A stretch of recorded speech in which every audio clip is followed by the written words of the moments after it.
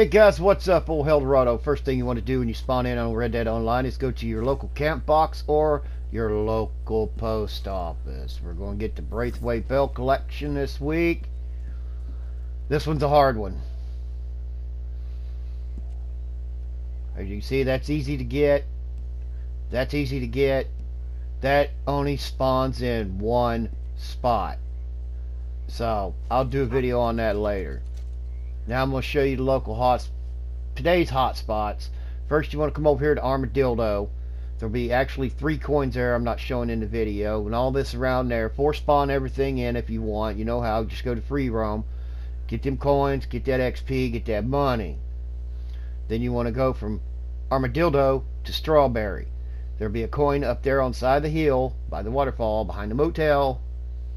Right behind this little building. I call it the outhouse, the shit house, whatever.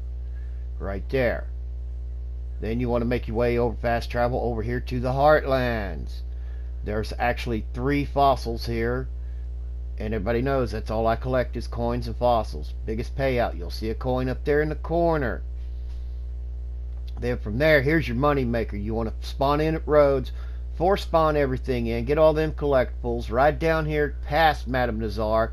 And go to Shady Bell and force spawn all them in. Then go to Madame Nazar and cash out.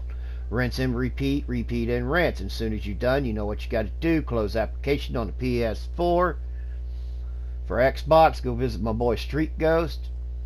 Then you want to go to settings. Date and time. Set manually. 3423 32 34.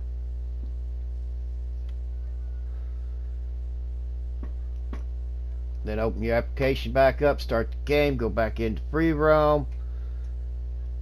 Rinse and repeat, repeat and rinse. But that's it. Hit that like button, hit that dislike button, hit that notification bell, and subscribe. Oh, I got a stalker.